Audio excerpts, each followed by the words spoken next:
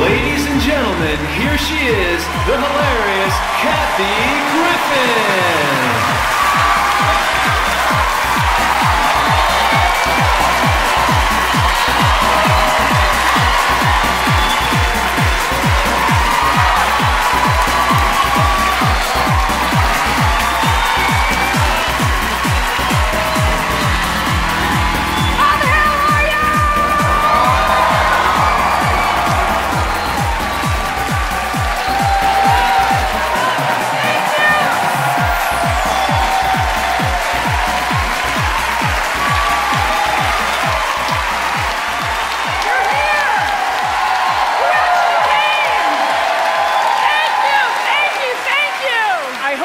For a night of shit-talking and scalding hot tea.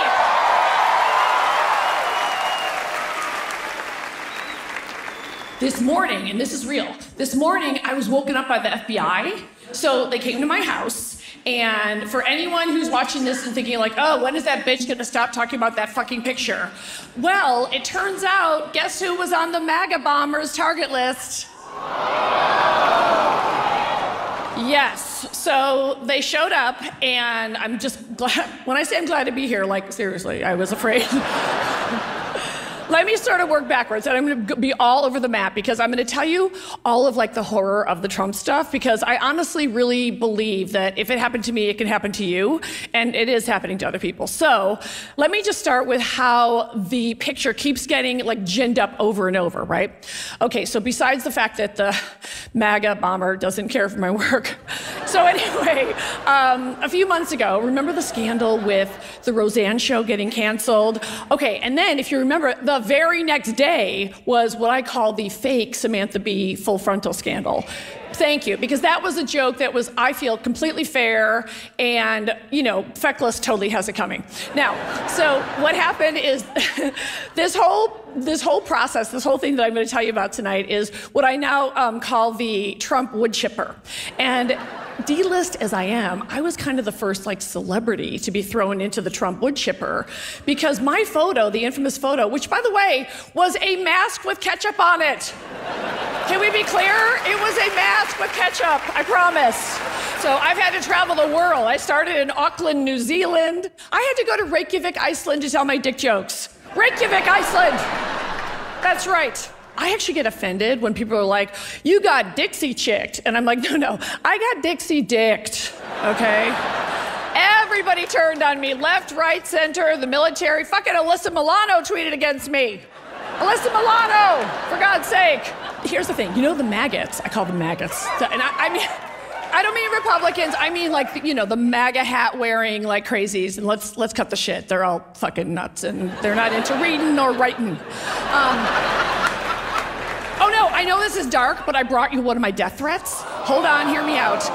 Only because it's a great example of how the MAGA fans, the Trump fans, they're not really big on grammar. Anyway, a few months ago, we've all had that time when you wake up and there's too many texts on your phone, right? Like, that's not good. It's good to get an occasional hello, but when you're just flooded, and don't you like your friends that are nice and vague? Hey girl, are you okay? OMG, call me. I'm here if you need to talk. All right, just fucking tell me who died. So what happened was, it turns out that the Roseanne scandal had happened, and Samantha Bee the next day, and so then Sarah Fuckabee Sanders decided to just, yes, fuck her, fuck that liar. She is a liar. She is lying to us. Oh, I'm going hard for all of them. I don't give a fuck anymore. I'm going for everybody and anybody. And fuck her for knowing she's lying and still lying. And I know this is vicious, but I'm gonna go there because they go there. Does one gay here have one goddamn belt to give that bitch? One belt. One belt. For Sarah Fuckabee. Even a pillow has to be defined. I said it. I said it. And I know when my beloved Michelle Obama says, when they go low, we go high. Michelle, I love you. Take the night off, because I'm fucking down in the mud with the pigs where I belong. Rolling around. Rolling around. Down, look at me.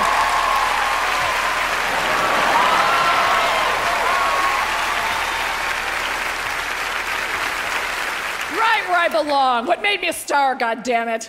All right, so we have a precedent, and I use that word because he tweeted one time, "I'm so proud to be your precedent." I'm like, oh, that shit sticks with me, honey. That sticks. You are the precedent now and forever. And when he twatted on the Twitter machine, "I'm so happy the First Lady Melanie is coming home today." You know, from the tit job. Allegedly. I have no proof. I'm alleging. And I thought, all right, she's Melanie from now on. And also, fuck her. So I know some of the gays want to make her over because she's fierce. No, she's a 45-year-old grown woman. She's a birther. I threw up a clip on my Twitter of her saying how she was a birther. And fuck her with that green jacket. I really don't care, do you? Yes, I do care. And I know you care too. Melanie.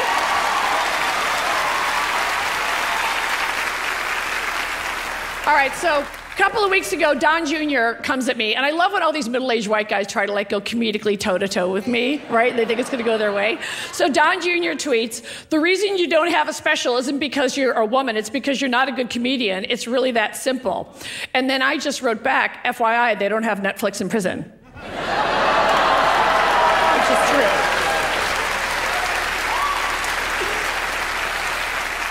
Oh, he got me. Oh, and we'll get to Stormy in a minute. I became friends with Stormy Daniels.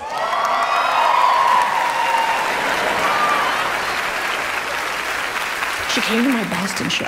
They snuck her back to my dressing room. And there she is with the tits and the hair and the smile and all of her glory. And I go, "Hi, Thelma, it's me, Louise. Let's take this fucker down."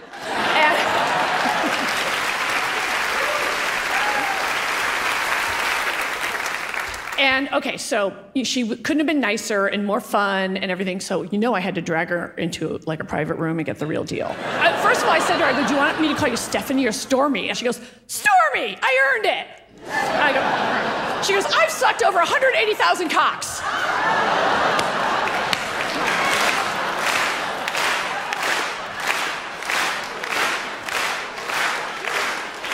Half the gay guys here are like, "And?"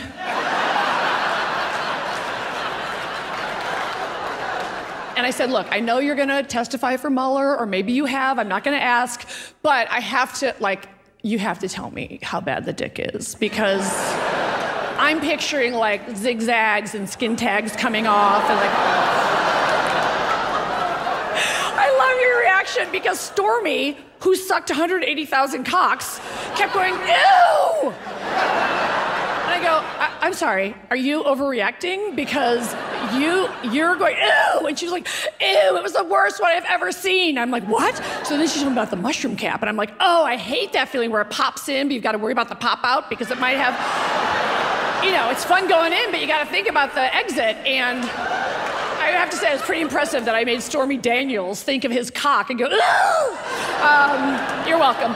All right, so anyway, so Sarah Huckabee goes before at the White House press briefing room yet again, and she tries to tie in Samantha Bee to Roseanne, which are completely apples and oranges, and here's why. Number one, if there's one thing I know, it's low budget cable, and so when she called Ivanka a feckless cunt, fair game. Hear me out. All right, first of all, you can say the C word, all right? And I told you I'm gonna admit all my foibles. I admit I totally have a double standard. Like, I'm one of those women that if you're my girlfriend and we wanna call each other cunts, I think it's great. But if you're a guy, I'm like, how dare you? So I admit it. All right, so what I think is funny though is that I actually think the Trumpers were more upset about the C word because I don't think they know what feckless means. That's a big college word. And I would be more insulted if someone called me feckless, implying I couldn't do my job. And I'd be like, "Excuse me, I take issue with that. I'm a cunt, but I'm a very good comedian. I know what I'm doing. I have a lot of experience. How dare you take it back?"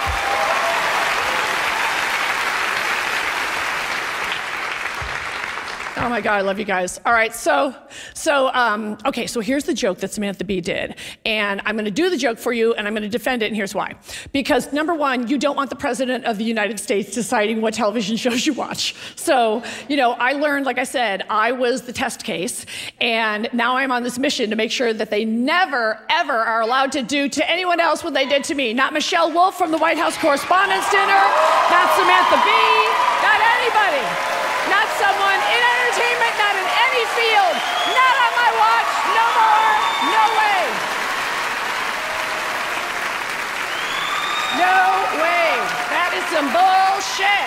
right, so like I said, Samantha Bee does this joke. Now, it was very early on in the border crisis, and I think a lot of you would agree that out of all the heinous things he's done, that is right up there. I mean, 3 of those children have died, and it's something I'm not a religious person, but God forgive us for that. So what Samantha Bee said, and she does a political, satirical show. So she said, mom to mom, let me say something to you, feckless cunt. Put on a tight dress, push your tits up, and go sit on daddy's lap and bounce until you fix it. Now, number one, they bleeped the C word. Also, she is completely feckless. I know feckless. I have met her. You know, it's like talking to a bag of Xanax. I'll just tell you right now. It is... Allegedly, I am not saying she takes 5 to 10 Xanax a day. I'm saying she reminds me of someone who does. Oh my God, one time I was part of a different challenge on The Apprentice, and Trump kind of put me next to feckless. And so she was saying things like, you know, I think you should try a rosé-colored nail polish. Like, I was just like, let's go. Honey, I got places to be. So, have you seen The Husband? Jared Kushner? Yes, soon to be imprisoned. All right, hopefully, I can dream. I don't get the Kush thing. He's got the drag queen eyebrows. He looks like he gets 17 facials a day. Like his skin is, it's like he just took off a facial mask of his whole body every second, no matter what time you catch him. And he's supposed to be this genius, right? And so, remember the time he just randomly took to the podium on the front White House lawn? There is no collusion! There is no collusion! Like he's got a very odd way of talking where he, oh my God, but his voice is high! Like a fucking Alvin and the Chipmunks. I don't know what she sees in him. I don't get it, but I'm not buying that he's like the hot one. All right, so... Not only have I known the Donald for way too long, but I also know all the grown kids. I don't know the little guy, but I know Eddie Munster, feckless, and date rape. Now,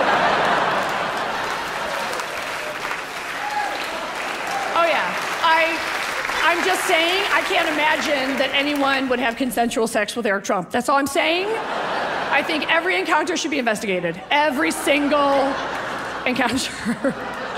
Oh, they're gonna twat at me now. Look out, everybody. All right, so they're all idiots, and the dad is the biggest idiot of all. And so, you know, it was obviously when they chose me to, if I may use the word target, I think they knew I was like an easy mark, right? So just so you know, out of all the dudes who supposedly threatened the president, none of them got in this kind of trouble, all right? He's not gonna go after Snoop Dogg, or the singer Morrissey, or fucking drunk Johnny Depp in a bar. You guys. Johnny Depp, like, he dresses like that in real life. He does. He dresses like he's a pirate in real life. Have you noticed that? He's got a lot of money, or sometimes he does. I don't know what his money situation is. It's like a Nicolas Cage. I don't know what's going on, but the last time I saw him was at the Clive Davis Grammy party, and I just go, Johnny, one word, shower. Shower. So I have no love for all the guys that didn't get in any trouble, but I think they knew that they could come after me because, as many of you know, I've been kind of a one-man band my whole career. You know, I don't have a big network or studio. I don't have any man behind me. I don't have some big producer who's gonna make it all better and make it all go away. Johnny Depp, he got caught saying something about the president, and then 4 days later, he's taking a picture with his Make-A-Wish kid. I know that game. All right, so yes, vicious. They'll do anything, bottom line, vicious. All right, so once again, we'll go back to Sarah Huckabee. All right, so there she goes to the podium, and she's conflating Roseanne with Samantha Bee, and then for good measure, as usual, they just throw me in again, so then all the Trump army and the robots and the bot farms from Macedonia, whatever the fuck's going on, they all come to me. And so I then later watched it when I got all these texts saying like, oh my gosh, you've got to, you know, watch today's press conference. And so I see Sarah up there saying, and Roseanne was doing a very good job on her show, and she had to apologize, but the president phoned her. Samantha Bee should not be able to keep her job. And where's the apology from comedian Kathy Griffin, who was photographed holding Donald Trump's severed head? I had to start my process of debunking the idea that I was holding a severed head at all. It was a freaking mask with ketchup on it. Let's be very clear, it was not anyone's head. I don't have any heads. Although, wait till I tell you the stuff that Trumpers send to my house, you're gonna shit. To this day, Trumpers send me Bibles. Yes, I have like 60 Bibles in my basement. It's too late. It's too late.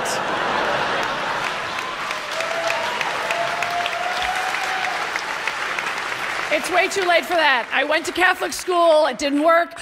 It didn't take, as they say. So I will say it's amazing that they don't catch fire every time I just even walk past them.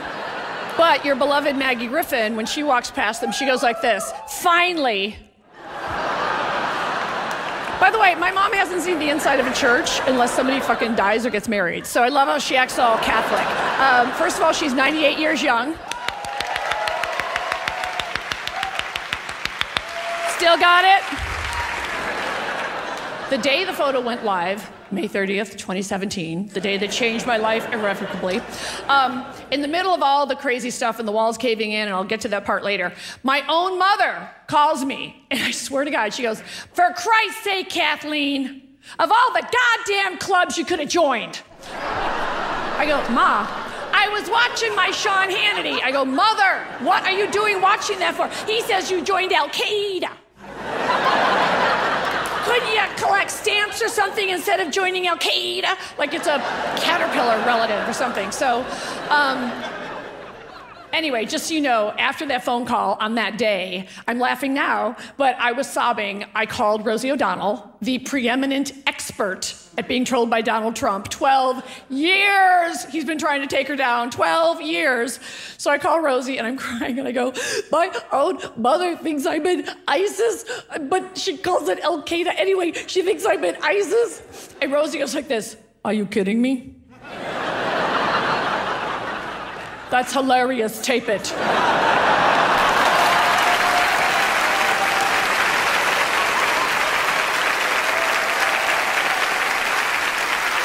That's a friend, goddammit. Okay, I had taken some other photos, and one of them was a spoof of my former neighbor, Kim Kardashian.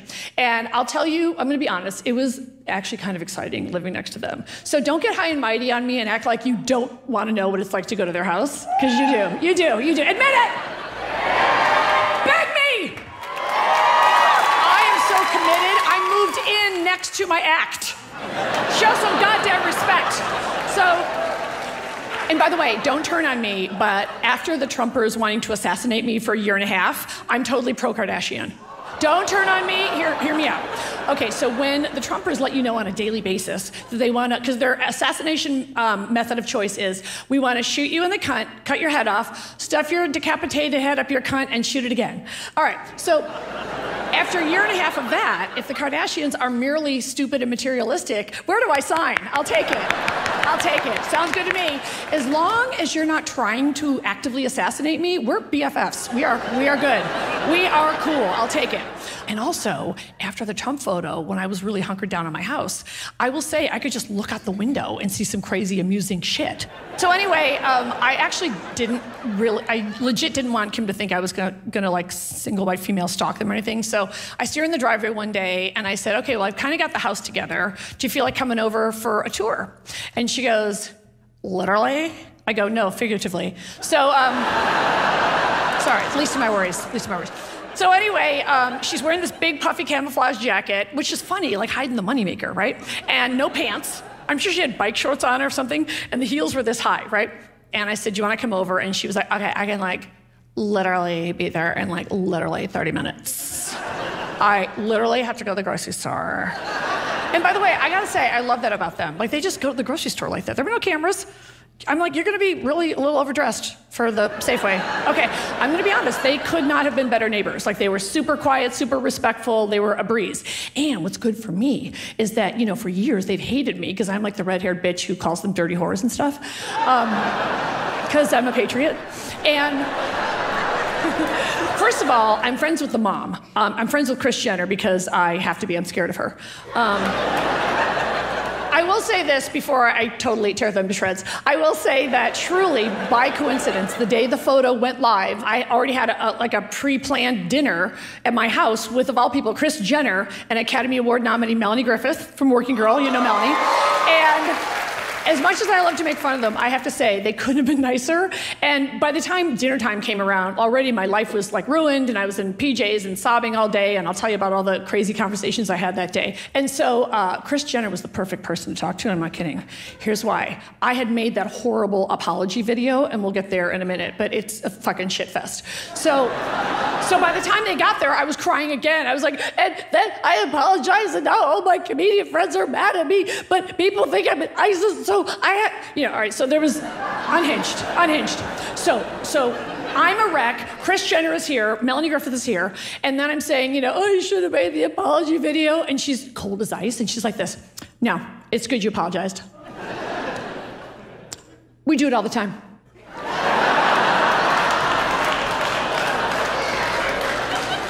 One of the girls steals a trademark, and then when they get caught, they just apologize. All right, so I thought that was kind of genius. So then Melanie Griffith, who couldn't be more different, she's more sort of bohemian and stuff. So Melanie goes, I loved it. Tomorrow you should do Pence's head. All right, that.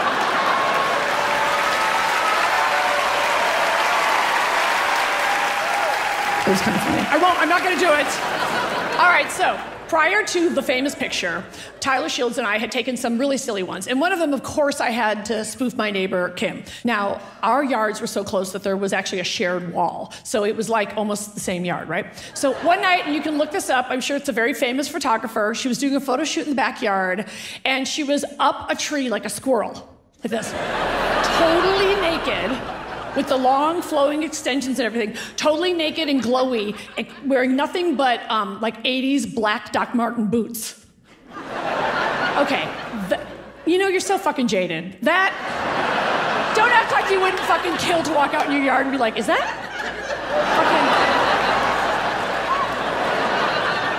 fucking... Is Kim Kardashian a naked squirrel next door? So I go out there and I go, honey, your nipples are hard. You're gonna poke an eye out. Come on. Come on down, honey. Let's go, honey. Come on down. You're gonna hurt yourself. Put on a sarong. Start somewhere. And she laughed, and that's why I like her. All right, so let me go back to the day. So when the photo happened, I was in the middle of a 50-city tour, and I was about 25 cities in, and then the photo came out, and within 12 hours, I had the entire tour canceled and not one day of paid work ahead of me for the rest of my life. So we'll get to that fun part in a minute. But the year before that, I did an 80-city Like a Boss tour all around America, so don't talk to me about the real America, Fox News. I have really, really been there. And I stumbled across something that I brought for you, and you're being such an amazing audience already. This is your first treat. Enjoy. Now, this is from something that I've never heard of, and you can make fun of me, called Craigslist Personals Missed Connections.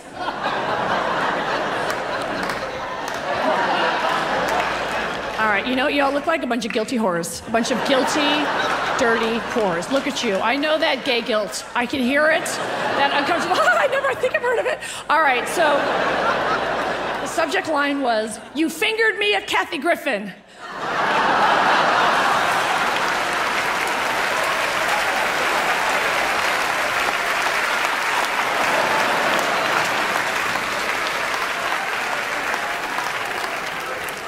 We were sitting next to each other at Kathy Griffin. You were drunk and flirty, and before I knew it, you slid your hands down the back of my pants and fingered my butt. You are very cute. I'd like to get to know you.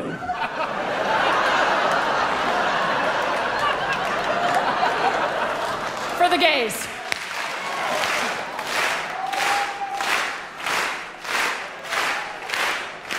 I've been saying it, ladies, for decades. The gay boys eliminate the middleman. They go right to the misconnection. Now look. By the way, you may want to take a moment to look around at your neighbor and see if anyone's having a misconnection at this moment. Love is love, love is love. I also like that the guy who wrote that said at the end, I'd like to get to know you better. So, I've been in the community, as they say, as an ally for so long, I'm assuming that means that they're going to be praying to St. Christopher later, like a bar stool. Yeah. Now I'm going to tell you about the day. You ready? Okay. So, first of all, like I said, I'm going to be very honest. I'm 58 years old, and being a 58-year-old female in this business, in stand-up comedy, they've been trying to put me out to pasture since I was about 40, and I will not moo. So,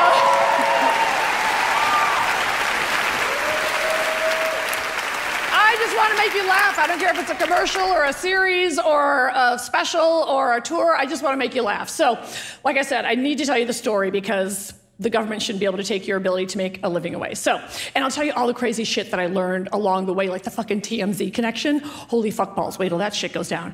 All right, so yes, you came to the right bitch. All right, so if I had a store, that's what I would call it. All right, so what happened was, Andy Cohen, oh yeah, fuck him, he's a turncoat. And also, well, I'm sorry, if he has a skill set, I'd love to hear what it is. Nobody? Okay. I love how this industry crowd was like, oh my God, you are never gonna work. I know. One of the things I want you to take away from tonight is I'm Kathy Griffin and I never learned my lesson.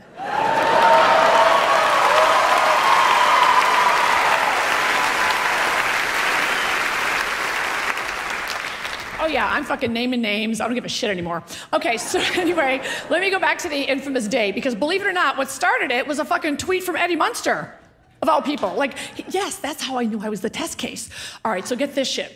So like I said, when you had taken a bunch of really obviously silly, funny photos that never saw the time of day, because the infamous mask ketchup photo was, of course, the last picture of the day, and it took 20 minutes. Now, when the picture went live, I certainly didn't think he would send it to TMZ. Like, I'm so foolish, I thought that he would send it to, like, Der Spiegel, right? Or Paper, or Charlie Hebdo, or some shit.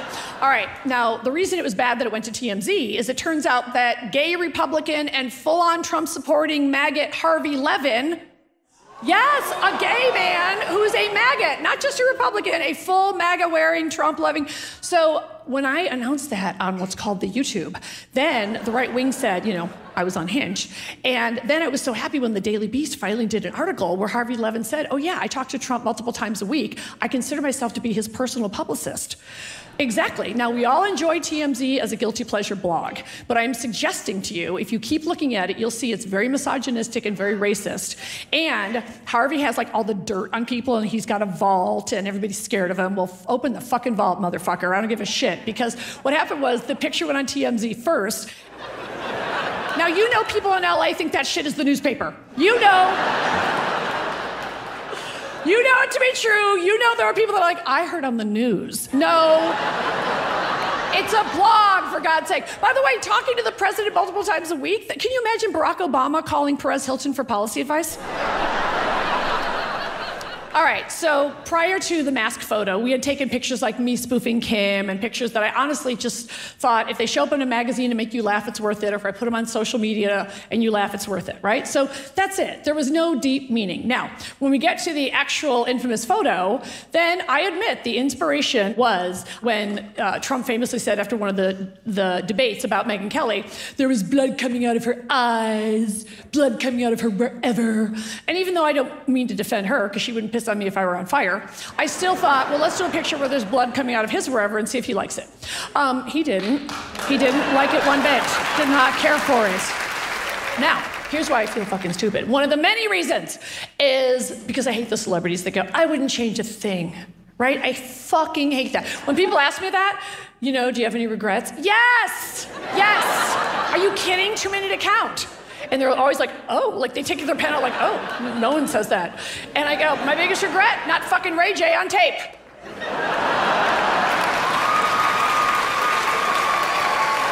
That one alone. Months later, Hillary Clinton puts it in her audiobook about my photo scandal. And she says something like, you know, I can't believe all of the fallout from the photo Kathy Griffin took. She was clearly doing a send-up of Perseus and Medusa.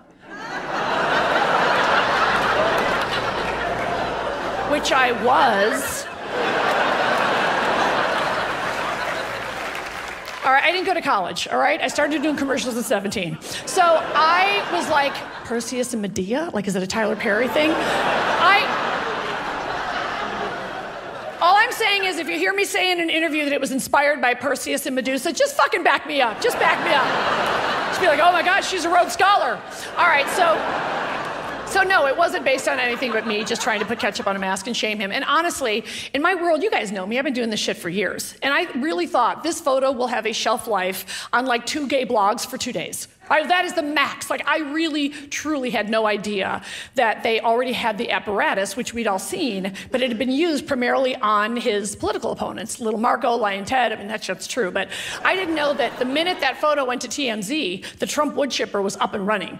And the idea that the objections would come from the White House, I mean, my story, like it or not, is historic, and never in the history of this great country has a sitting United States president used the power of the Oval Office, the so-called First Family, the Department of Justice and the right-wing media to try to decimate an American citizen, much less an American comedian. So anyway, just want you to know, it really happen. It can happen, everybody. Vigilant, let's all be vigilant. All right, so what happened was the photo goes on TMZ, and I swear to God, I go back to bed. I go back to bed. I thought nothing of it. The photographer called me and he goes, all right, the photo's online and it's going everywhere. It's spreading like wildfire. And I was like, great. I go back to bed. Not even kidding. So what wakes me up? A call from Rosie O'Donnell. And she calls and she goes, Griffin, it's O'Donnell. And I was kind of tired. I go, what's up, Ro? And she goes, Griffin, everybody thinks you're in ISIS. I go, you're a riot. I hang up. I swear to God. Because you know, comics, that's how we talk to each other. I thought that was kind of a funny joke. Ring. Griffin, it's O'Donnell. Oh, Jesus, what? So she's like, seriously, people honestly think you're in ISIS. So I put on CNN, and here's what I've learned from this experience. It turns out there is such a thing as bad publicity.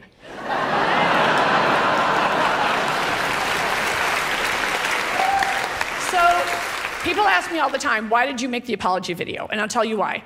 I have performed in Iraq and Afghanistan. I've performed in Kuwait and Uzbekistan. I performed in the battle zone under mortar fire. What if Daniel Pearl's mother saw the photo? Honestly, that's why I made the apology video. That's it. And when I say it was a narrow apology, I mean it was like practically just for her. Because what I found out now in talking to people over the last year and a half is so many of the folks that were so offended by the photo and thought I was inciting violence and siding with ISIS and all this stuff, I would ask them, and I get a little more bold as the year and a half went on, and I would say, are you military? Has it triggered you in this way? And 99% of them were dudes that had never been in the military and go, no, but I've watched those on YouTube and they're gross. Okay, if that tried to have a good time, go fuck yourself. Apology rescinded, apology rescinded. If you're watching real decapitation videos on YouTube, then my picture's quite harmless and you should know better, you psycho. All right, so it goes on TMZ, and then, like I said, it took off. So I put on the news, and it's boom, boom, boom, breaking news. And, oh yes, no call or anything, but the famous CNN is letting go of comedian Kathy Griffin for the New Year's Eve broadcast.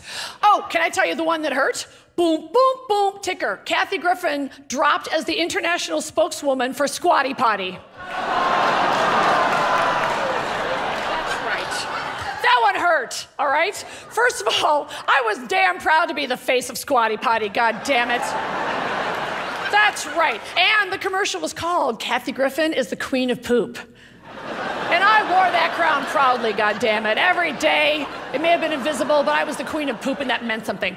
So boom, boom, boom. So that somehow was breaking news and stuff. So like I said, the walls were just caving in. And then the tweet heard around the world, the dad, the accidental president, Donald Trump, I brought it. So here was the one, because, you know, New York Magazine wrote a pretty favorable article about me a few months ago, and it kind of started the turnaround. And the writer had a great line in there saying that for the first time in history, a president's Twitter feed is the most powerful programming tool in television. Because every time he tweets something crazy enough, boom, boom, boom, breaking news. All right, so by the way, can you even imagine Obama or even W ever commenting on a comic ever? All right, here we go. So this is from the accidental president. Kathy Griffin should be ashamed of herself. My children, especially my 11-year-old son, Barron, are having a hard time with this. Sick. Okay. I'm gonna suggest Barron has seen worse on a fucking Wednesday, okay? Really? Like the Access Hollywood tape alone, I think, was a little bigger than a fucking mask, but okay, it's about the children, right? So, that one. He's paying off porn stars. He's admitting to affairs. All right, so once that happens, then the tour cancellations started coming in. So I got a call from my then stand-up agent, and he said, okay, well, one theater got a bunch of death threats, and they're canceling the show. And I said, all right, I've been through this before. I can weather this storm. And then somehow TMZ was reporting every one of my tour cancellations in real time, like the same time I was hearing about them. All right, so I know it sounds crazy to think that they were coordinating with the White House, but I'm pretty sure they fucking were. And that's where we are, and I know how nuts that is. So then fucking Melanie chimes in. Get this shit, same day. So Melanie writes, as a mother, wife, and a human being. You guys, are we so Handmaid's Tale that even the first lady is like, I better assert on Twitter that I'm a human being, like, just to see if I still am. All right. That photo makes you wonder about the mental health of the person who did it. Well, back at you, bitch. I really do care.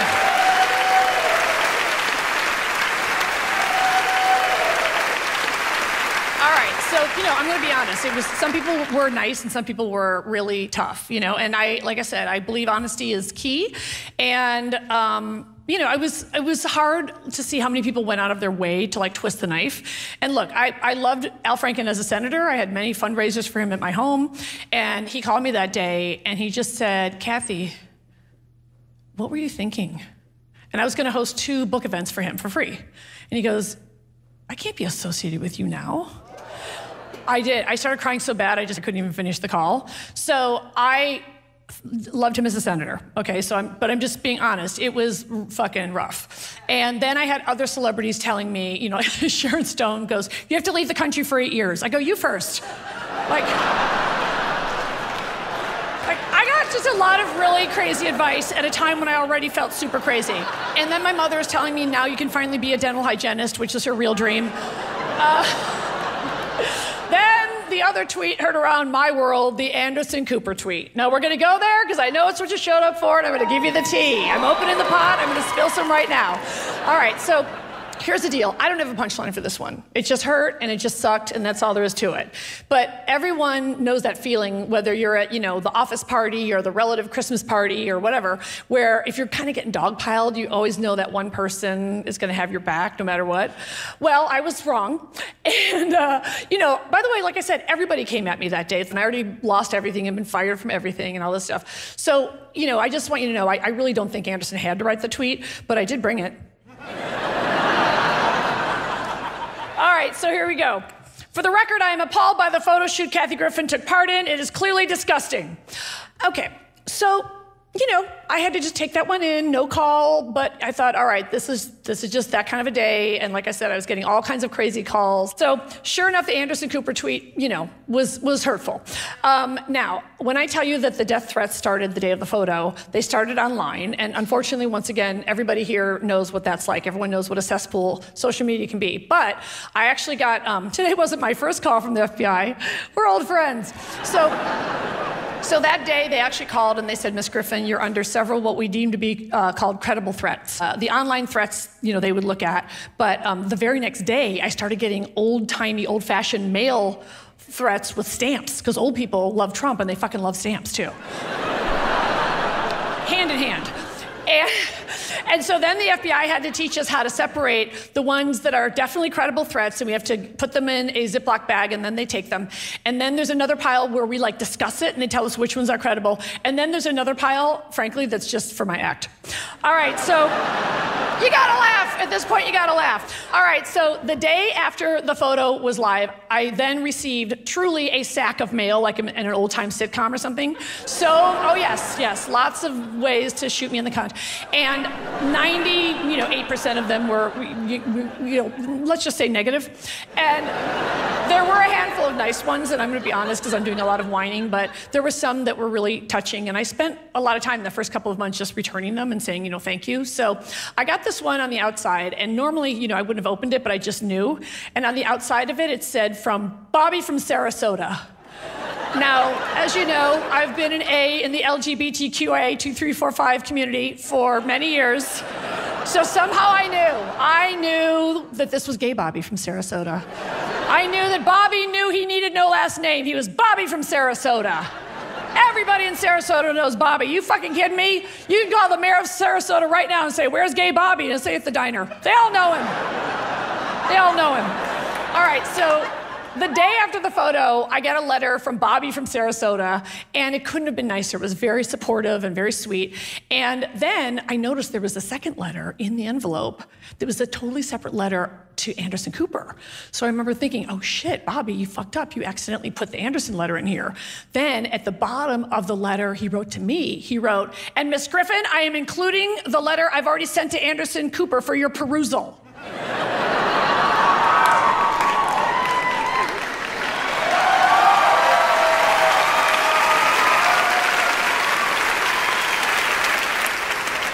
First of all, let me just say that there are a lot of words in this letter that are wrong and inappropriate, and I also may have laughed out loud 3 times. All right, so here we go. Bobby from Sarasota. And also, let me just guarantee you, Anderson Vanderbilt has never gotten a letter like this in his life. Anderson, from one homo to another, you're a fickle faggot.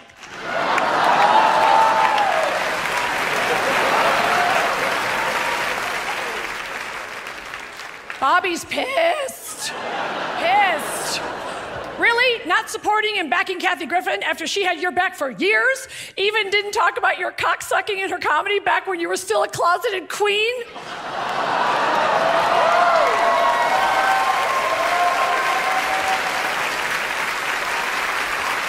All right, and this is what I love about the gays. He ends it in textbook style. Homo 101, you always back your fag hag.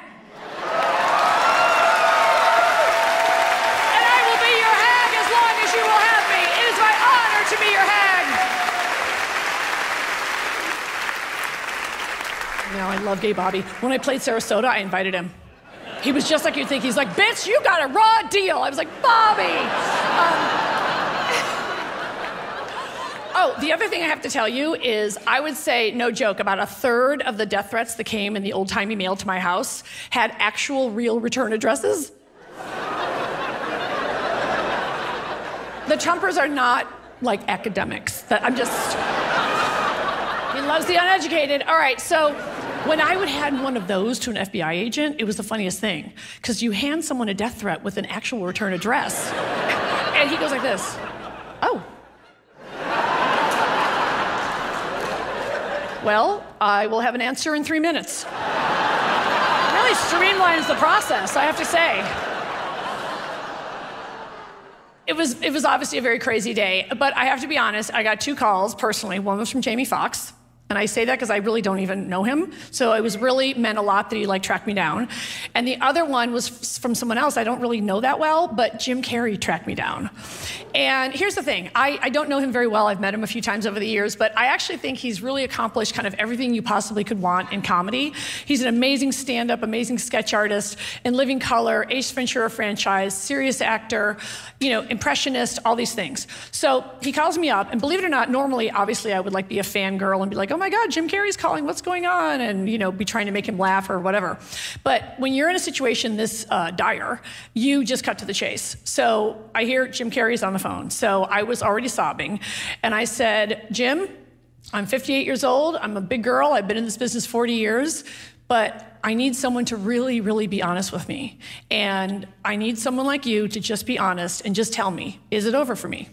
If I know it's over, I can kind of try to rejigger my brain and think about what my future would be, but I needed to hear it from someone like that. And I said, I can take it. I just need to hear, just go for it.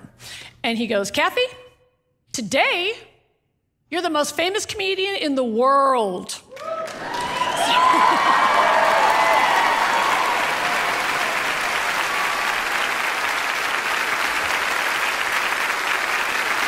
I go, for the wrong reasons. Did I just turn into Mary Tyler Moore from the Dick Van Dyke Show? Right? Oh, so he couldn't have been nicer, and he said, look, he goes, you've got the worst president in the history of this country who's basically put his thumb on the shoulder of your life and is trying to ruin you. He goes, I think, honestly, any comedian would give their right arm to have this happen to them, because at the end of this, and this phrase just always stuck with me, he goes, you're gonna take as long as time as you need to process it, and then you're gonna put it through your Kathy Griffin comedy prism, and you're gonna make the story funny and relatable, and you're gonna go tell it. So, thank you, Jim Carrey.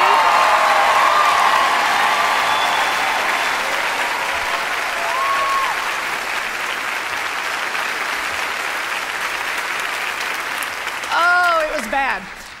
All right, so what actually happened the next day was I got a call from my entertainment attorney, and then later my First Amendment attorney is named Alan Isaacman, and he won the landmark Supreme Court case, Jerry Falwell versus Hustler magazine. Because when you're in this much trouble, you want the guy that got Larry Flintoff in front of the Supreme Court. Okay, that's what you want. So anyway, he says, hey kid, I gotta tell you something. And whenever he starts with that, it's not good, right? And I was like, God, now what? I'd already lost, my living, my future, all this other stuff. And he goes, I just got a call from the Department of Justice, and they're putting you under what's called an open-ended investigation. And I just started shaking. I've never been arrested or anything. I don't know anything about this world. And I said, did I do something wrong? And he said, no. And I said, did I break the law? He said, no. And I said, did I violate the First Amendment in any way? And he goes, no. So I said, okay, what does this mean? He goes, well, right now, they put you on the no-fly list. So I want to tell you guys that, because a lot of people don't know that. I was on the no-fly list for 2 months, like a fucking terrorist. So then I said, okay, okay, I guess I'm not going anywhere, but what else could they do? And he said, look, I've been dealing with, because a lot of people don't know I was investigated by 2 federal agencies, the Secret Service and the AUSA, the Assistant U.S. Attorney's Office. So they had that prosecutor ready to file charges if they found anything.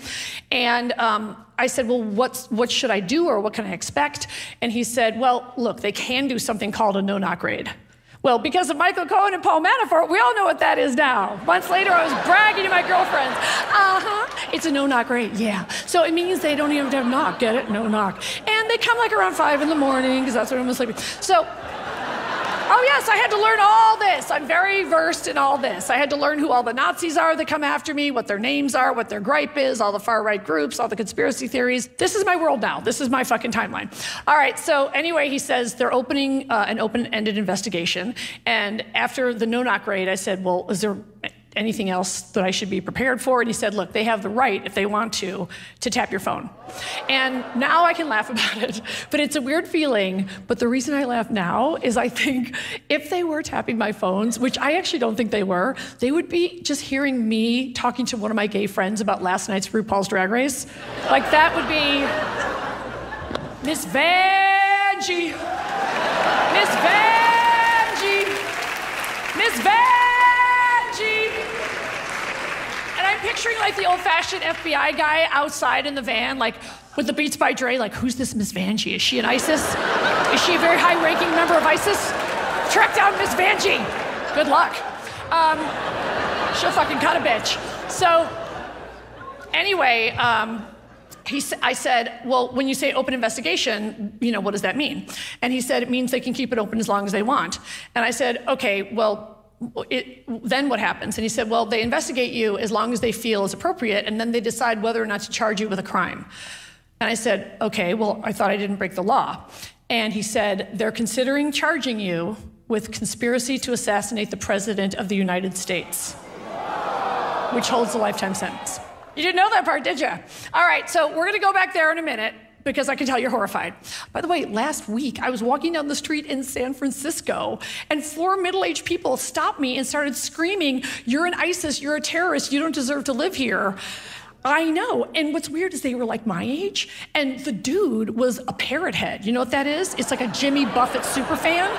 So they're screaming at me that I'm a terrorist, and I gotta admit, I was fascinated by his fucking shirt with parrots on it, and he fucking loves Margaritaville, this guy, and I know it's an odd reaction when someone's screaming, go back to Raqqa, you're an ISIS and a terrorist, but I said, is that a parrot head? That's my new life, my new normal. All right, so when I was able to actually travel and leave the country, I called my then agent and I said, I know this is a very unique way to route a tour, but is there any way we can actually consciously look for countries where we know they hate Trump? 2 weeks later, I had 15 countries in 23 cities.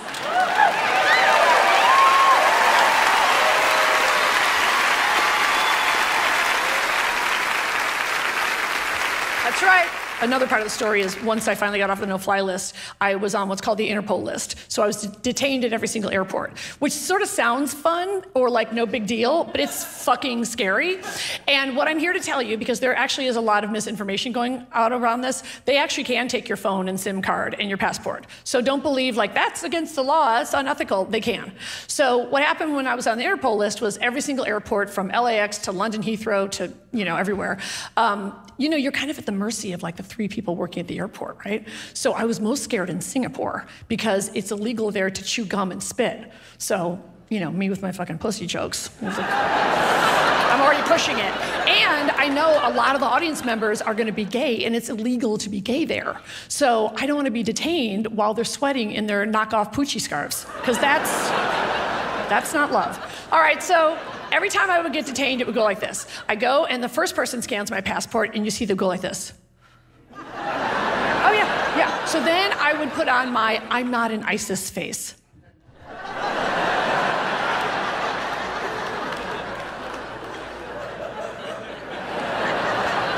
Never worked once, turns out.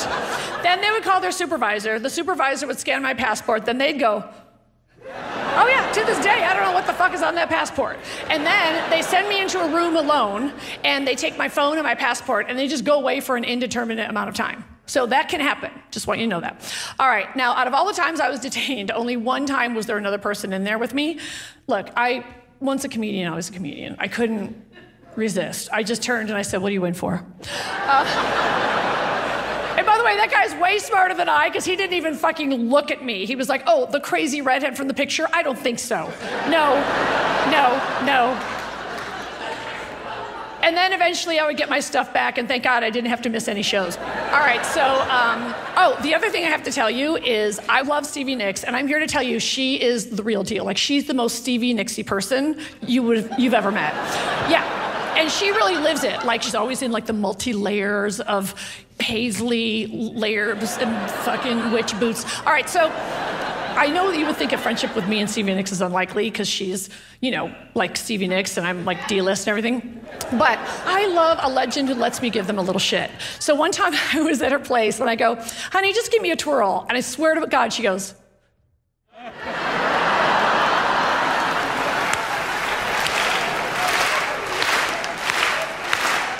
my kind of diva. All right, so sure enough, as a very nice surprise, when I was doing my shows in Australia, I had a show in Sydney at a little venue called the Sydney Opera House. I'll wait. It was really sweet. Stevie's tour manager secretly arranged as a surprise for the two of us to get together and spend a little time at her sound check, because she, of course, was at the 20,000 person stadium, and we had shows the same nights and we couldn't go see each other. So it was just great. And so I get into her car, and she was actually quite emotional because her good friend Tom Petty had just passed away. And she was talking about how the sound check was going to be the first time she sang Stop Dragging My Heart Around with Chrissie Hynde from the Pretenders since Tom had passed away. So she talked about that for a while, and so that's what we were going to watch, like pretty much the sound check of that song. And then she totally turns her focus and she goes, I've been reading about you and I'm worried about you. And she's very like matter of fact, even though she's like at least a Wiccan. I can't prove it, but I'm pretty sure there's a cauldron somewhere nearby, and there's a lot of fucking sage. There's a lot of sage. And so she goes, I hear that you're getting detained at airports. And I want you to know, if anything happens to you in any city in this country, you call our team and there is nothing we can't get you out of.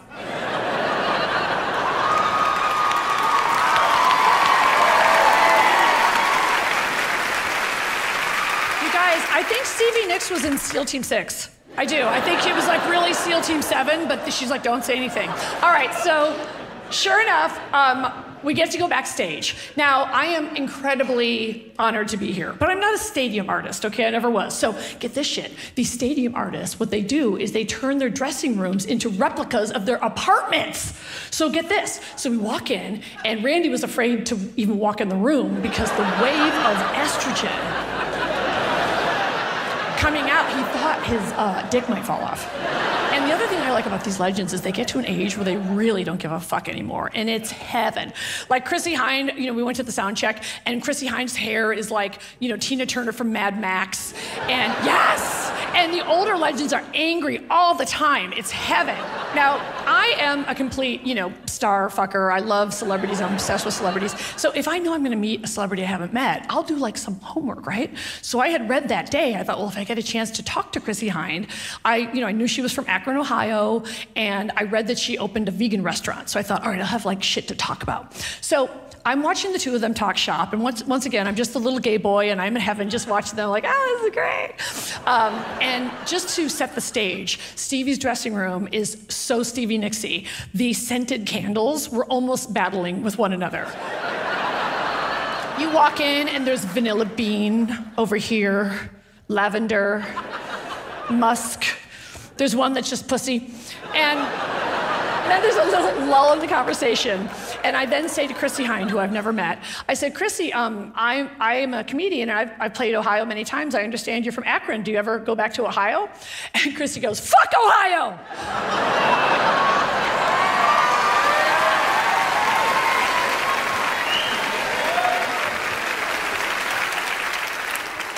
You guys, I peed a little, not even. Okay, I read that you've opened a vegan restaurant, which I think is very healthy and progressive of you. She goes, it closed!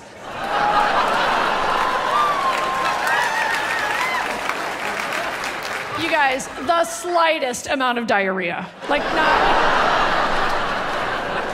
not even that much. So then Stevie Nicks has to come in and mediate, and she goes, Chrissy, this is our friend Kathy Griffin. She is an outrageous comedian. She says whatever goes into her head and it comes out of her mouth, and she seems to not be able to stop herself. She goes, in fact, this very story will probably be in her act.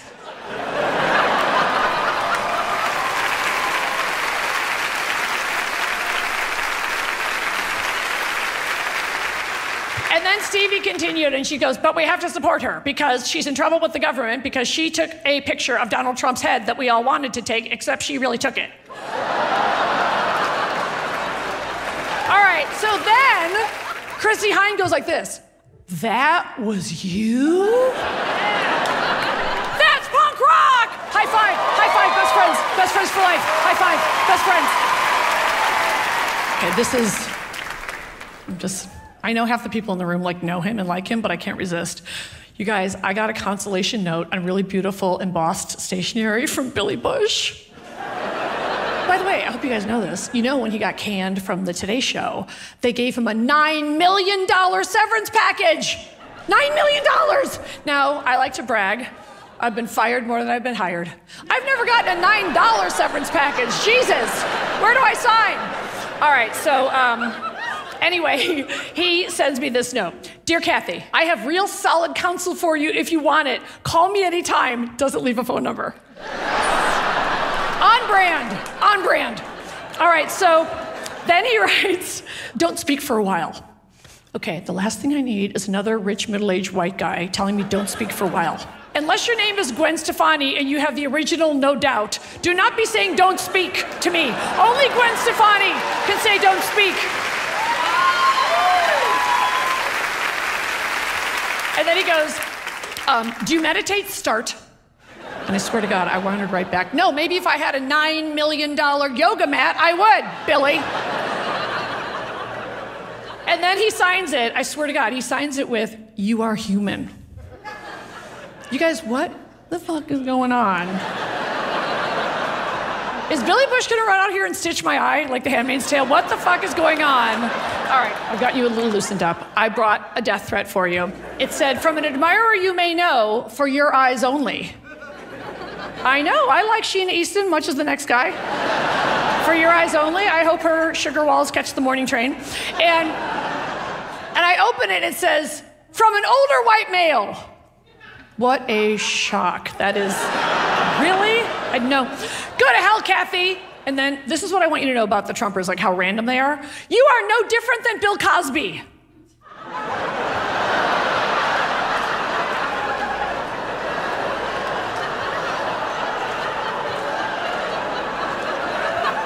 I can think of one way, but... You were my favorite female comedian. I was there at your show last January in San Diego. All right, I'm such an asshole that I'm like, oh, you know what? This is a fan just having a moment. You know, if he's a ticket-buying fan, if he came to see me in San Diego, he's just venting a little. I died laughing, now I hope you die, you cunt. It's close. And then, like I said, because you gotta laugh at everything, this one gets me every time. You're a piece of shite. Is anyone here even slightly Irish or Scottish or anything? I'm quite sure this is from one of my aunts in Chicago. I'm not sure. Kathleen, you're full of shite. You don't know shite from Shinola. Typical let shite come out of your mouth. Why don't you collect stamps instead of tucking that shite? And then he says, because it makes sense, you can forward this to your lover, Snoop Dogg. That's right. I wanted to write him back and go, you know what, sir, you got me. Snoop Dogg and I are lovers, and if I have even one egg left, we're gonna make a fucking Snoop omelet. You got me, sir. And then he says, and I got a lot of this, I'm glad your sister just died of cancer, I wish it was you. Yep, all right. Then he says, fuck you up the ass with a red hot poker. Now, I've been very clear my whole career about this. I prefer a chilled poker. I find a red hot poker is a little shocking to my anus, and also chilled poker and a lot of Astroglide, but that's me, that's me. It's a free country for now. Then he says, red hot poker, just like your precious friends on that filthy show, Will and Grace, who all fuck each other up the ass all day. And all I took away from this whole death threat was, Will and Grace is back.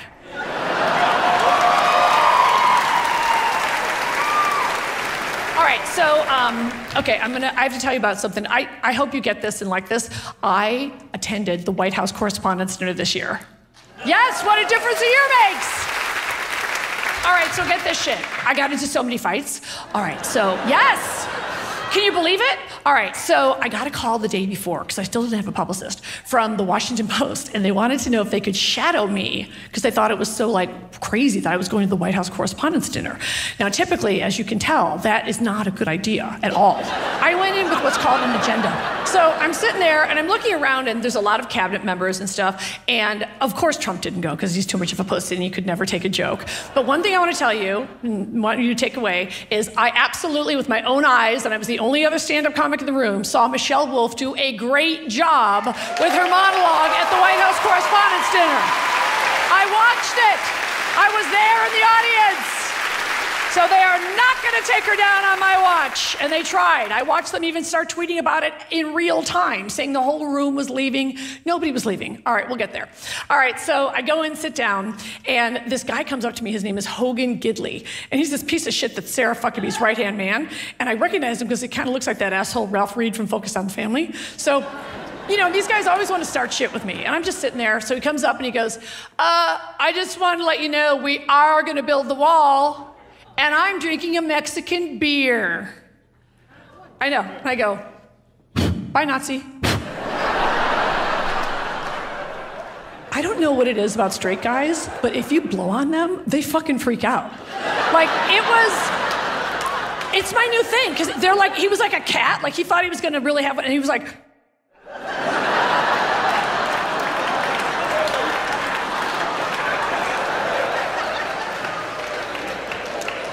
okay, so then I stood right outside the men's room, and then none of them could get away from me. It was heaven. And I had a fucking train longer than Stormy pulling a double in Tuscaloosa. And yes. So I realized that's where they couldn't get away from me, right?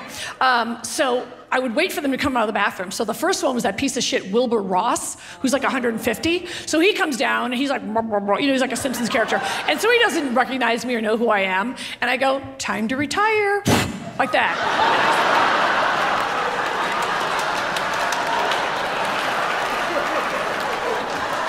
know, it's weird, but it was so much fun. Then Gary Cohn comes down, one of the economic advisors, and I go, Gary Cohn, what do you know? You got canned 2 weeks ago, so desperate for a free meal?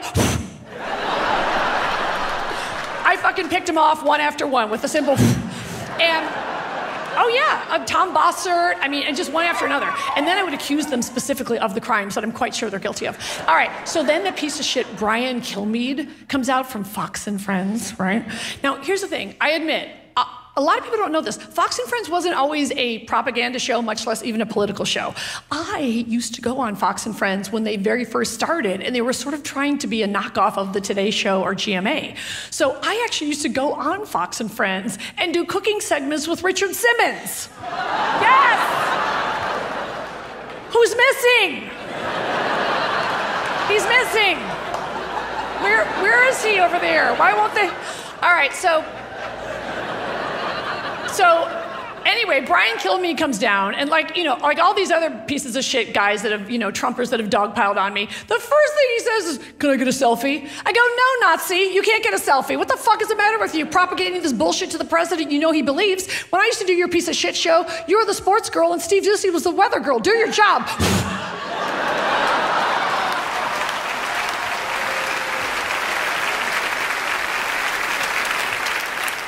And you should know that, of course I had a fantasy that Trump didn't go only because he was afraid of me. That, of course, was an insane fantasy I had, but I have one that's even more insane. You ready? This guy gets up and leaves, and his name is Matt Schlapp, and he runs that thing CPAC, which used to be just a sort of conservative convention, and now they have, Nazis, and Steve Bannon was their big get and everything, so he's a fucking psycho. I will also say she is a lady. Oh my God. Okay. Let me just say, yeah, get nervous, because I'm fucking going there. And here's why. Like I said, I have traveled this country. Well, I could be a pilot practically at this point. I've traveled and traveled. I've gone to every city, large and small. And let's face it, not every place is, New York and LA. There's many, many places in America where you just can't come out. There's many places where, frankly, it's just not safe to be gay. So over these decades, I've done many, many events where I'm in, the South, or typically the South. And let's say I'm doing a book signing. And then a guy like Matt Schlapp comes up to me. Hey, girl. Oh, my God, fierce diva. I love your book. So does my wife, Edna.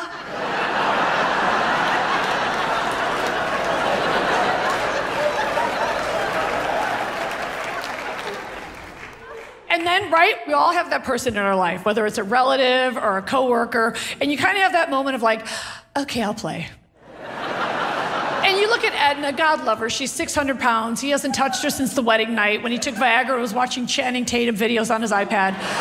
But, that's the quilt that is America. So anyway, this guy's a piece of shit. Now get this shit, his wife is named Mercedes, and she's in the administration as one of those accidents. Like when Scott Pruitt tried to get his wife a Chick-fil-A, remember that shit? So they will just take fucking anybody, apparently. She has no qualifications or anything. She's also the woman that stood up for the girl who said, it doesn't matter about John McCain's vote, he's gonna die soon anyway. So this bitch, Mercedes Schlapp, S-C-H-L-A-P-P, she stood up for that girl, right? So anyway, they leave the event, and I see Matt Schlapp is tweeting that Michelle Wolf is a disaster, and the room is getting emptied, and everyone's booing, and the event's been ruined, and it was those two leaving, right? So sure enough, I left the event, go to the MSNBC party, because I thought there might be some friendlies, and I'm there talking to a couple friends, and who walks in but fucking Matt Schlapp and his wife? So they left early to get free drinks at the MSNBC party, and yet going online trying to, once again, take down Michelle Wolf and say that everyone left, and she did very, very well. So anyway, I didn't really have it in mind to start with him. I'd already been in 4 fights by that point. So I'm talking to a couple pals, and then he comes up, and the wife comes up to me, and I've never said a word to her. She wasn't really on my radar, and she comes up to me, like people are wont to do a lot these days. Well, you're a female comedian. I suppose you think what she did was funny. Well, it was crass and vulgar and may have ruined the event forever.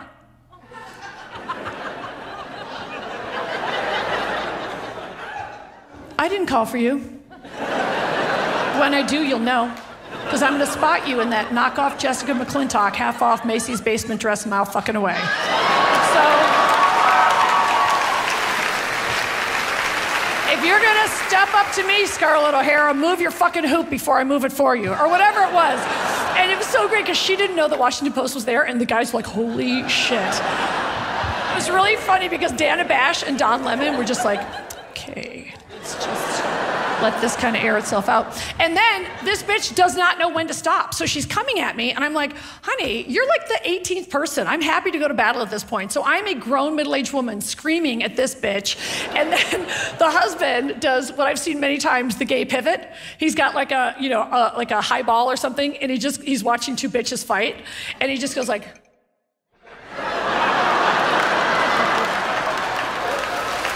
oh yeah, he didn't have her back at all. He was like happy to watch the whole fucking shit fest. So as you guys, when I read the infamous death threat when the guy mentioned my sister passing away, a couple things that happened, because I really do want you guys to know how serious and crazy these Trumpers are. So during that period, my mom got death threats to her retirement village, and they tracked her down somehow, and that really scared her a lot. But even worse than that was that my sister, Joyce, was dying of cancer in a hospital, and she got death threats until the day she died. Okay, comedy show. Okay, so, and I love you, and thank you. So, okay, so there's the kind of pressure that they'll put on somebody if they just fucking feel like it. All right, so when it came time for the interrogation, months had passed, and every single day, this is where your tax dollars went. Every single day, Alan would call me and say, the DOJ called again. Every day. Is she coming in? Is she coming in tomorrow? Is she coming? Can you get her to come in? So finally, I said, think that's what they have Jeff Sessions and the Department of Justice is doing, right? So I said, what do they mean, am I coming in? And he said, they want you to go downtown to the jail downtown. And I said, what do you mean? And he goes, look, I'm negotiating with them, but they're messing with you. They don't have anything, but they're messing with you. And I said, okay, what does this mean? And he said, they want you to do a perp walk in a jumpsuit and cuffs. They want the video of that. Okay, I'm a prudent woman. Some may say cheap. I never thought I would say this to one of the most expensive lawyers in the world. I said, Alan, I don't care how much it costs. I don't care if I have to lose my house and lose everything over my dead body. Am I letting any one of you see me do a fucking perp walk in a jumpsuit for my First Amendment rights, which I did not violate? I'm not letting a woman see it. I'm not letting a person of color see it. I'm not letting a gay person see it. I don't fucking care how much it costs over my dead body. A perp walk like a common criminal. No fucking way. Never. Never. You. 2 months. 2 months they tried to get me to do the perp walk. So hundreds of thousands of dollars later, and like I said, the reason I tell this story is if, God forbid, any of you or your 13-year-old kid puts that picture up online or anywhere, they have not done anything wrong and they should not be put through this. So, all right, he finally negotiated so that I would be interrogated under oath in his office. So a lot of people think I was interviewed or called. No, I was interrogated under oath. So we practiced, for a couple of months, and he finally talked them into doing it in his office in a boardroom of all places. And they had him go to my house and make sure that there were no firearms because they wanted to come over. And he said, it's kind of better if they don't come over. And I was like, all right, but whatever. So I said, well, I don't have any firearms. So we had practiced, and the way these things work is, I just want you to know, this was not a situation where if I was messing up, he could say to the feds, I need a moment with my client, and we could sort of re-strategize or anything. So that's what I want you guys to know, is that they were seriously considering charging me with conspiracy to assassinate the President of the United States. So we were alone in the room for a few minutes first, and he did his lawyerly duty, and he said, kid, I love you, but I'd be derelict in my duty if I didn't tell you. You fuck this up and you leave in cuffs. I said, okay, I understand. So the feds come in, and the first question was, we understand you have a pre-existing relationship with the president. So I went through everything from the time I met him on Suddenly Susan to the, charity gigs where he didn't give the money to charity. Like I had every possible run-in, every upfronts, every TCAs, every time I'd seen him in New York, all that stuff. And what they do, and I understand, they try to catch someone, make sure that they're not telling a lie. So then the mail agent said, and is it true you have no firearms in your home? And I said, yes, that's true. And what we all know from Michael Cohen and Paul Manafort is you do not lie to the feds. And my hand to God, I remembered it on the spot. And I was so proud of myself for being super honest that I said, oh, wait, I just remembered. I do have a giant sword.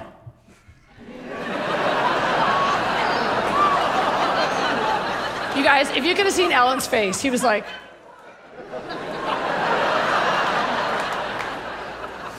And then I can tell, like, oh, that doesn't sound good if they think I decapitated someone. I better explain it more and more, and that'll make everything better. And so he then takes out the pen and paper for the first time. So I was like, shit. So now I'm like, oh, I'm so honest. I go, yep, that's right. It is a big sword, and it's like medieval. Like it's got one of those leather encasements. Now, obviously, it's only for display, but I'm not gonna lie, it's really big. It's got a big handle, and it's even got an inscription on it. And so then he says, really, are there any distinct markings? And I don't know he means fucking blood. So I go, yes. So proud of myself. And he's like, really, what's on the sword? And I go, oh, it's inscribed to me and it says, welcome to the F list. Now, thank God it was documented on an old episode of My Life on the D List, because I then realized this guy thought I was a sword-carrying, crazy ISIS decapitator. And I was able to say, oh, I got it from when I hosted the Gay Porn Awards. I left that part out. Oh yes, if you saw on My Life on the D List, there was an episode where I hosted the Gay Porn Awards, and now I'm explaining it to this FBI agent who's considering whether or not to charge me with conspiracy to assassinate the President of the United States. And Alan is looking at me like, oh God. And I'm going, yes, well, you know the gays, go big or go home, am I right? I mean, this thing is big. And it was like a token, like, you know what I mean? Like not like an honorary, but it was like a gift, And it's funny because the film that won that year, ironically, was called Justice. It's funny that we're in this current situation because the film started where the main gentleman or protagonist, he started in as what's called a top. And then what happened was, he was arrested, but it wasn't like professional like this at all. In fact, frankly, it was kind of a miscarriage of justice in the movie. And during his interrogation, it was like a five-way, frankly. And it was nothing like this. Like, this is very professional. I appreciate your work. Now, in the film Justice, during his interrogation, he turns into what's called a versatile. And then by the denouement, he's what's called a full pig bottom. And so I got a commemorative sword, and I just want to say this film Justice, it swept that year. I mean, it got like best cinematography, best script, best actor. It was like The Shape of Water. And Alan is looking at me like, wrap up the fucking gay porn. Wrap up with the gay porn. So after that story, the male agent actually had to put his hand over his mouth because he just started laughing. So then the female agent turns to me and she asked me the one question that Alan and I had not practiced. And it really caught me off guard, and I thought we had thought of every possible question. She turns to me and she says, and we're in a boardroom, she goes, Miss Griffin, what would you do if the president walked through that door right now? Okay, you guys, I'm already a paranoid motherfucker, okay? Also, I know this fool. Like, he doesn't do any presidenting. Like, I can absolutely imagine him like, hey, Mike, let's get on Air Force One and go fuck with Kathy Griffin. Come on! Like, I'm not kidding. I thought there was a 50-50 chance that his guns would be bursting through that door any second. I am not kidding. I thought this is like, and so I turned to Ellen and I just go, Ellen? And he goes, answer the question. Okay, you guys know that show, Martha Stewart and Snoop Dogg? All right, so like I've explained, I adore Martha Stewart. She can't stand me because I'm vulgar and crass, but I fucking love her. She's a bad bitch. For God's sake, she cooks and she's been to prison. What's not to love? So I wanted, to talk to her when I went on that show because Snoop Dogg is easy to get along with, and he's, talking to him is very different, obviously. And so I did an episode of that show, and I wanted to talk to Martha, and here's why. It was when Trump had just declined on the escalator from hell where Mexicans are rapists, and Melanie was wearing like a lampshade or whatever the fucking outfit is. And if you recall, when Martha Stewart took over for The Apprentice, Trump was terrible to her, shit on her, did press conferences about how horrible she was, terrible. So I wanted to ask her, like, how do you deal with that now that he's actually running? So I go up to her at the beginning of the day, and I said, hey, Martha, it's good to see you. It's an honor to be here. Maybe at some point we can grab 15 minutes and maybe sit down and have a cup of coffee or something. And she goes like this, it's already such a long day. I loved her more. I loved her more. I can't help it. All right, by the way, 2 hours later, she's totally wasted on sake, and she's doing Snapchat videos with me like, woo, I'm with Kathy Griffin. We got a long doggy tongue and crazy ears. So she loosened up a little. And so I finally got her alone, and I said, look, this is what I've been dying to ask you. I said, I can't believe that the Donald is actually running. Like, he's really running, and people might actually vote for him. And I said, he was so awful to you. How do you handle it now when you walk into rooms and you have to be faced with him? I mean, you guys kind of run in the same, like, New York money mafia circles. And he was so vicious. What happens if he unexpectedly walks into a room? And Martha Stewart goes like this. I say hello. So for the girl who's never done anything right in her life, when the female agent said, what would you say if the president walked through that door right now? Somehow, I channeled my inner Martha Stewart, and I simply said, I'd say hello. And I was exonerated. Thank you, you guys. Thank you for coming.